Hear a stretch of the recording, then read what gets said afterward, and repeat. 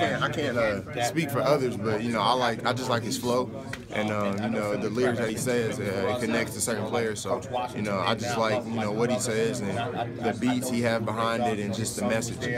What's your take on his what's your take on his new album? Man, after listening to it again, every song has caught my eye, every song has caught my attention. It's like I like it. I downloaded the whole album.